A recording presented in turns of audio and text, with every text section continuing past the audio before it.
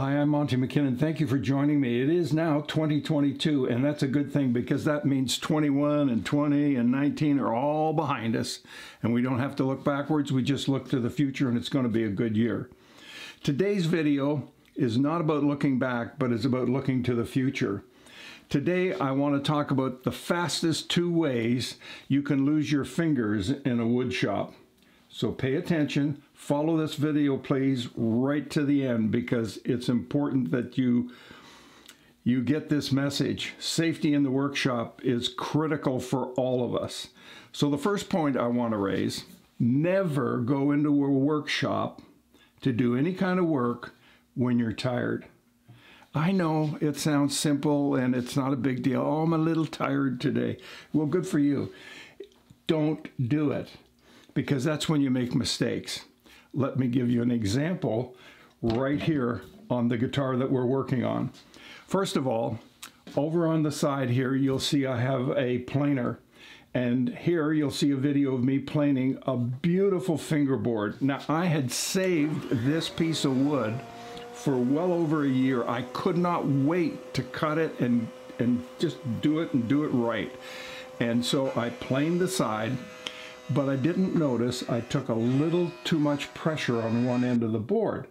So consequently, if you will, if we look at this as the board, this end was a little narrow. So when I put it onto this particular jig, what happened is, to exaggerate, if this is the fingerboard, it would be like this. Okay? And I got it on straight here on the bottom, and you'll see in the picture here, the pin, which is the other part. What you do is you line that up so that there are little notches here in this jig, and your fingerboard, which is taped here with double-sided tape, simply goes on the table saw and then moves across and cuts and moves across and cuts, and it does it perfectly. Oh, it's a great jig, and honestly it saves you hours, and it's accurate if the wood is straight. And I didn't notice that. I'd saved this piece of wood for so long, and it's a gorgeous piece of wood. And so when I got it and I looked at it and I thought, those fret lines don't look straight to me. They got to be off cockeyed. And so my wife walked into the workshop here, and she was at the far end of the shop. I said, what do you think of this piece of wood? She says, why have you got the lines running kind of crooked? And I thought, well, if you can see that from the far end, it's done. So I had no choice. This broke my heart. And then, like, normally I would try to fix something like that. I could have filled those, turned it over, done the other side. I'd bind the ends. You'd never see it. You'd never know. But I'd know, and so that just didn't sit with me. So I snapped the board in half, and I threw it over here into the garbage so that I would not repair it. That was a disastrous mistake, and I made that mistake because I was tired. Honestly, that's the sort of thing where you can get your hand caught in the planer. You're just doing dumb things and you're not thinking. So you've got to be able to be sharp and think. Let me give you a second example. Right here, as you know, I've got inserts embedded here in the end of the neck. This is to bolt on to the body of the guitar like this. Okay, so that's all well and good. When I was working on putting in the inserts,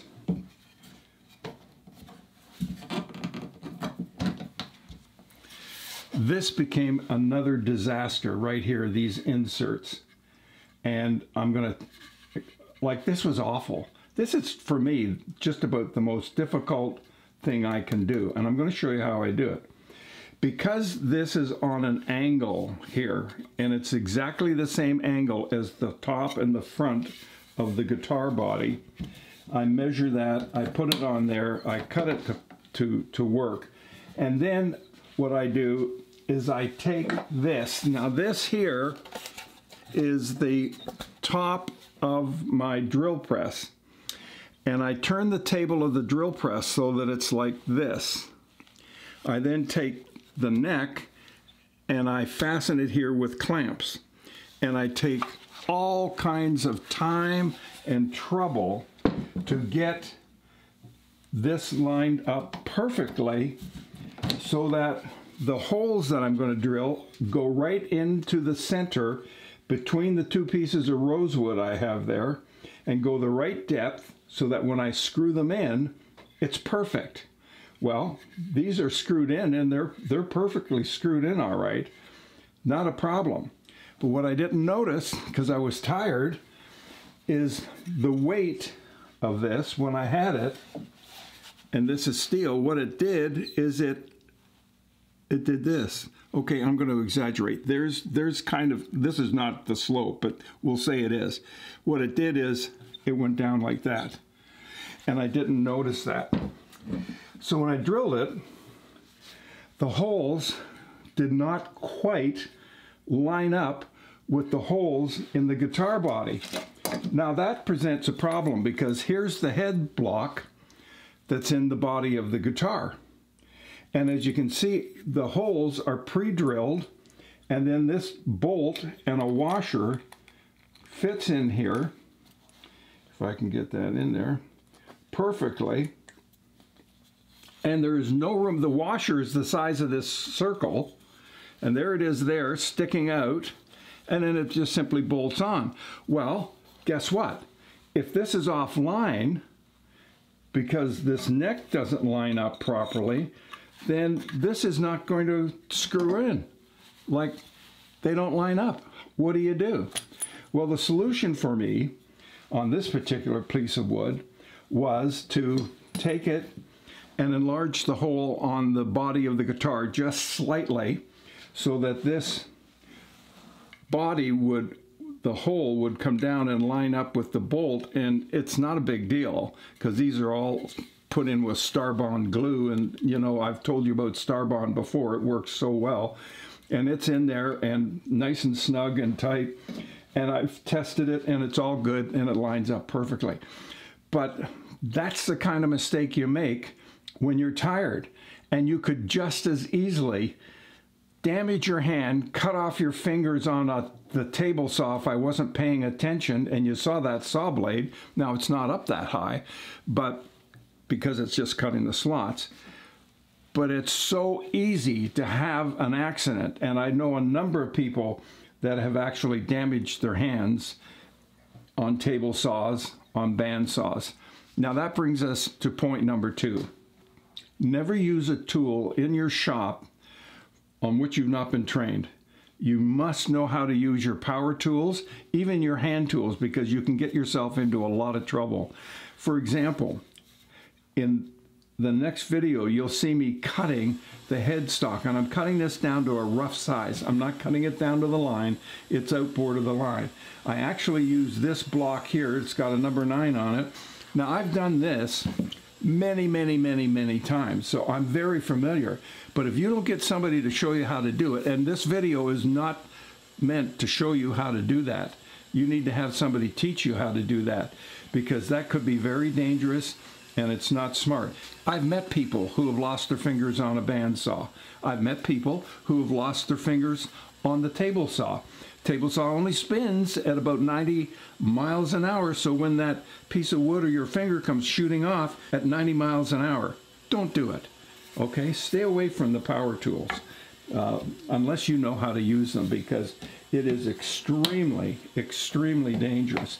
Now, once I have this rough cut done, the next thing I do is I go to the router table. Now, if you don't have a router table, great. I'm going to show you other ways to do all of this without using power tools that are safe, okay?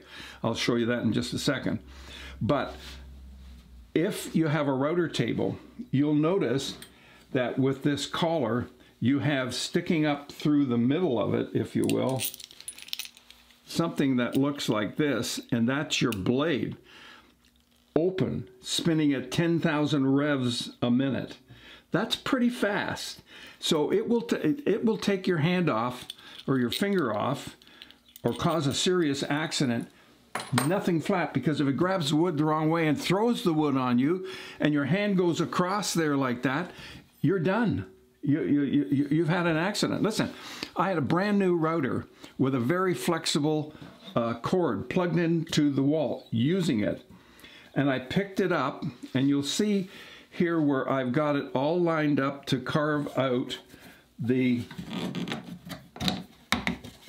piece in here, okay? I need that carved out, and you'll understand why later on as we shape that to make it all fit the body nice and neat. And I picked it up like this, and without thinking, maybe a little tired, I did this, and the flexible cord came across the router bit, just like that. Tripped the electric thing in the power panel and cut right through my wire, and I had to rewire the router. So it happens in an instant, so you have to be careful. Oh man, if I made this video 5 hours long, I would be telling you over and over again to be careful, be careful, be careful, because an accident like this can do a lot of damage. Now, take a look here as I'm using the router table to shape this down to size.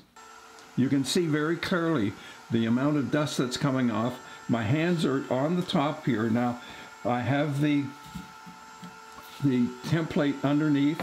The template runs against the collar so that it keeps it outboard. That's why you don't cut it right down to the line, and you're all good to go.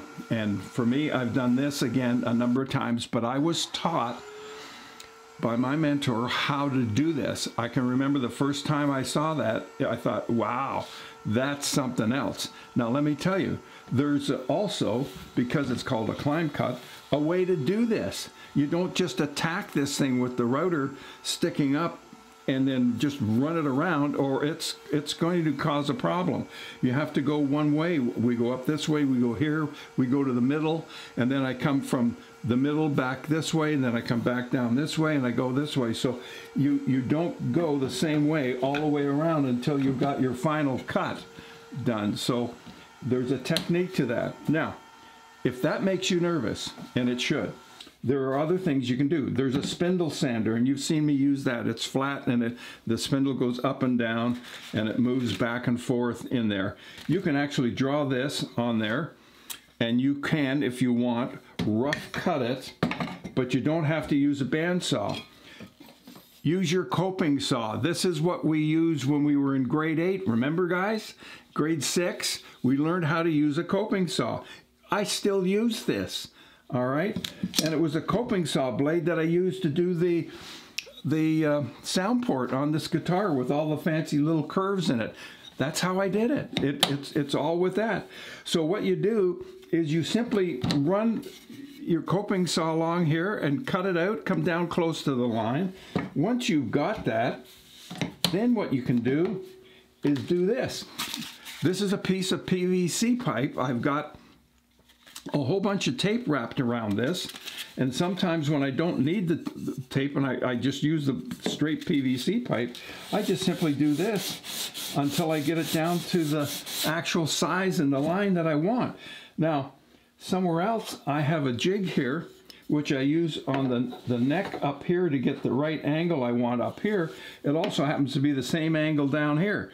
So the piece of sandpaper can go on here like this, and you can go back and forth like this. So you don't need the power tools in order to do that.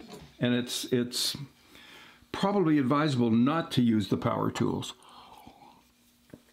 Unless, of course, you've been trained how to do it and you know exactly how to do it. All right, you don't have a handed piece of PVC pipe handy? Get a file. It's got a curved edge, and file it. And then take your piece of wood, and then once you've got it down close to the line, do your sanding again like this. And you do the same thing at the top, whatever the shape of your peg head is. So those are two very, very important things that you've got to remember, because you can so quickly have a serious accident, and I don't want that to happen. So remember, never work in your workshop if you're tired, even slightly tired. Don't do it. Second thing, don't use any power tool. Don't use your table saw. Don't use any of that other equipment, the routers and the band saws and all that, unless you're confident and you've been trained and you know what you're doing. Be very, very careful. So when I'm working the router table, I want no distractions. I don't want anybody around me. I turn my phone off. I want to focus totally on what I'm doing so that I don't make any mistakes. And I have not made any at this point. So that's a little bit of what we do to stay safe in the shop, and it's important that we all stay safe. So thank you for watching. Thank you for putting up with me. Thank you for subscribing. Thank you for your comments. I really do read all your comments, and I do appreciate them. And here we go. We're into a new year and a new season. We got some great things coming for you.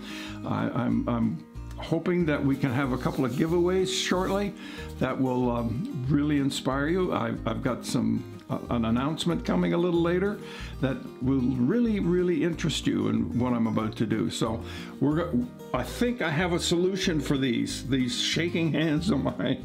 It's more than drinking decaf tea. So thanks for the watch. Thanks for hanging in here. And now it's time for the English breakfast tea. This is the drink of those who are sophisticated and love nice tea and really enjoy that nice hot cup of tea that soothes so much. I'm going to send some to Buckingham Palace.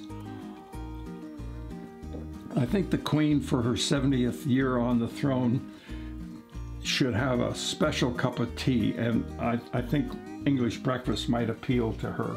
I know she's an Earl Grey fan, but why? I have no idea. Anyway, there you go. We'll see you in the next video. Thanks so much for joining me. Bye for now.